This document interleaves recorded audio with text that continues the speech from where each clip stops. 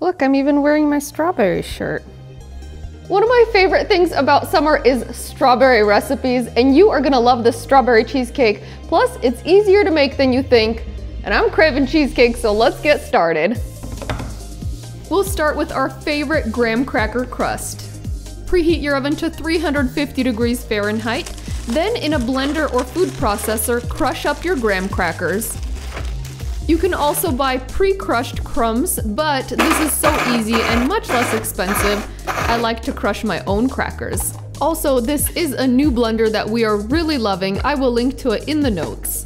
You'll need about 15 to 16 whole graham crackers to make about 2 cups of crumbs. Add some sugar to your crumbs and stir that together to combine. Next, add some melted unsalted butter. Stir the butter into the crumbs until they're evenly moistened. The butter is the glue that holds the crust together, so you want to make sure it's well mixed. You'll need a 9-inch springform pan with about 3-inch tall walls. I will link to my favorite pan in the notes. Here's a tip that I learned recently. If you line the bottom of your pan with parchment paper, it'll be much easier to remove your cheesecake later. Pour the crust into your prepared pan and start spreading them out. Press the crumbs into the bottom of the pan and go about 3/4 of the way up the sides of the pan. I love using my measuring cup with straight sides to help me make an even crust. Now transfer that to the center of a preheated oven and bake for 8 minutes. Once that's done, take it out of the oven and let it cool to room temperature. You'll also want to increase the oven temperature to 450 degrees Fahrenheit for baking the cheesecake. In the bowl of your stand mixer, fitted with the paddle attachment, we're gonna combine cream cheese and sugar. It's super important to make sure your cream cheese is at room temperature, otherwise your cheesecake will end up lumpy. I love to use my paddle attachment, which is also called a flat beater, to beat cheesecake because it whips it nicely without incorporating too much air into the batter. Beat on medium-high speed for 5 minutes or until it's completely smooth. You'll need to scrape down the bowl a couple of times. My stand mixer is definitely the workhorse of my kitchen. I have used this one for years and love it, and it's still going strong. I will link to it in the recipe notes. Now, if you don't have a stand mixer, you can absolutely use an electric hand mixer with egg beater attachments. This first mixing step is your opportunity to ensure your cheesecake is completely smooth. That's why I like to scrape the sides of the bowl, making sure there aren't any pieces of cheesecake globbed onto the bowl.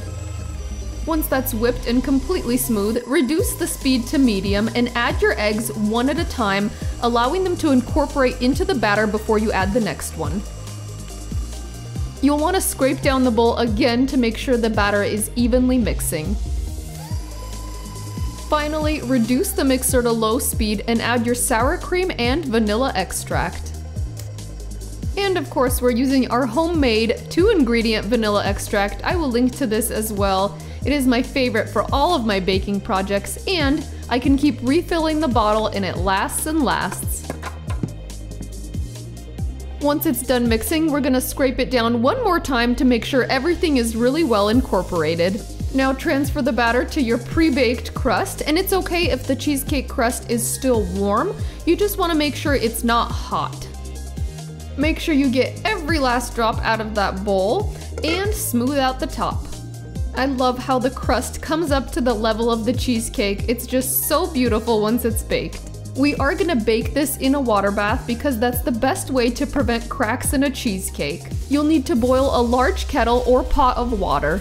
You'll need 2 large sheets of heavy-duty foil. These will ensure you don't get any water in your cheesecake. Gently fold the foil up over the sides of the cheesecake pan. You'll want to fan the edges out slightly to allow the cheesecake to rise and also to keep any splatter of water from coming up over your cheesecake. Be careful when folding to make sure you don't rip or tear the foil. Transfer that to a large roasting pan. It should be just large enough to accommodate your cheesecake. Now add your boiling hot water into the roasting pan about halfway up the sides of the springform pan. Make sure your roasting pan is sturdy enough to transfer with hot water, otherwise you can pour the water in when it's on the oven rack. Very carefully transfer that to the preheated oven and bake at 450 degrees Fahrenheit for 15 minutes. Now, without opening the oven, turn the heat down to 225 degrees Fahrenheit and continue baking for about 60 to 75 minutes. Now we can get started on our homemade strawberry topping. This is a super simple sauce and needs just 3 ingredients. Remove the tops and thinly slice 1 pound of fresh strawberries. Transfer those to a medium saucepan. Add sugar and some freshly squeezed lemon juice. You can add more sugar to taste if your strawberries are very tart and you like a sweeter sauce. Set that over medium heat and stir until the sugar is dissolved and the strawberries start to release juice. Once the strawberries are at a boil, reduce the heat down to a simmer and let it continue cooking for another 20 to 23 minutes, stirring occasionally. The strawberries will naturally release pectin, producing a thick and syrupy strawberry topping. Set the sauce aside and let it cool to room temperature, then you can refrigerate until it's ready to serve. Alright, our cheesecake has been in the oven for about 75 minutes, and to check for doneness, I like to give the pan a jolt. If you see a very slight wiggle in the center, the cheesecake is ready. It's important to cool a cheesecake slowly, so once it's out of the oven, let it sit in that hot water bath for 45 minutes, then transfer to a wire rack to cool completely to room temperature. Once that's cooled down, you can cover with plastic wrap and refrigerate overnight. Chilling the cheesecake overnight allows it to set properly. If you cut into a cheesecake that's not cooled, it can slide apart. I do love that the cheesecake and the topping are both make-ahead friendly. I did make another cheesecake yesterday that is fully chilled and ready to serve.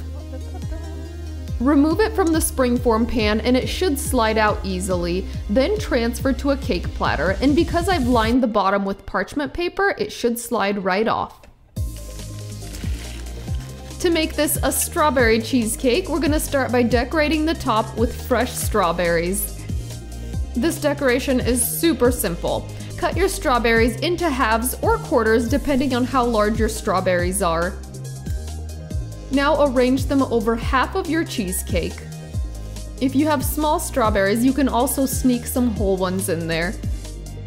Oh, it is so beautiful and so simple to decorate a strawberry cheesecake.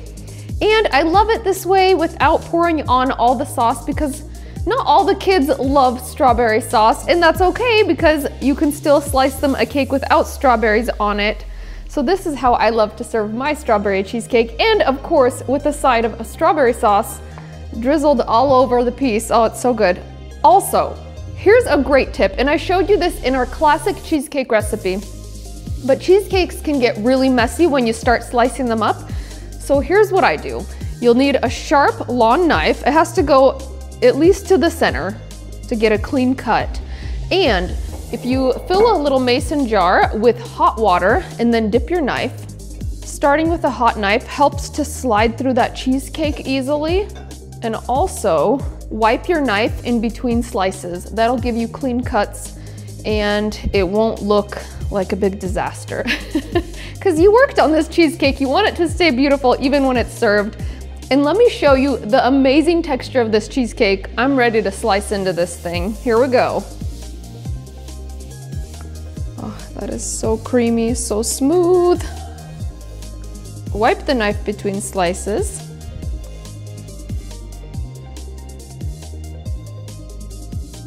All right, now I want you to get a good look of the inside. The texture of this cheesecake is phenomenal.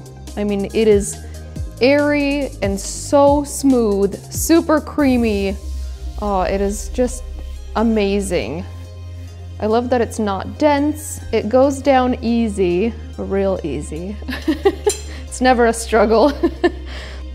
And wait until you try that irresistible strawberry sauce. It's just 3 ingredients and so, so delicious. All right, we're gonna get a big old scoop of strawberry sauce. I love how it kind of drips down the edges. Like, oh my gosh, we're gonna add just a little more because why not?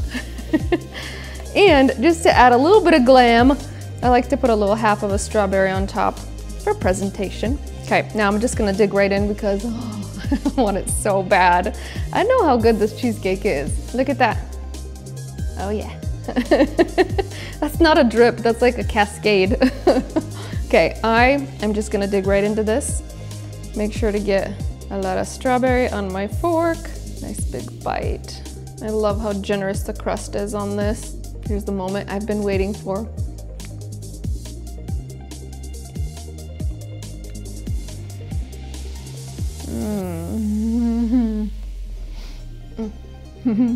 It's so smooth.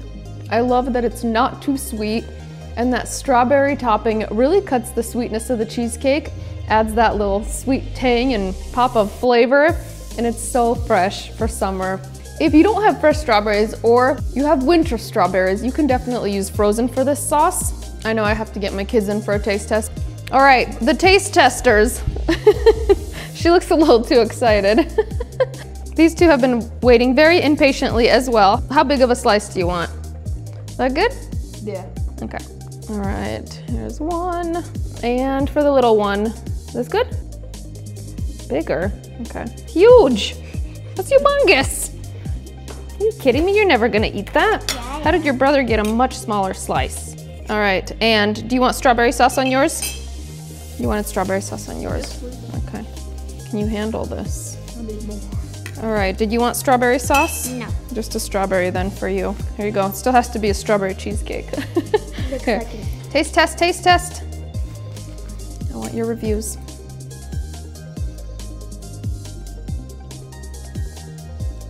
Isn't that good? Cheesecake with strawberry? Cheesecake, but this is really good. Yeah. It's good. It's good. Told you, cheesecake and strawberries.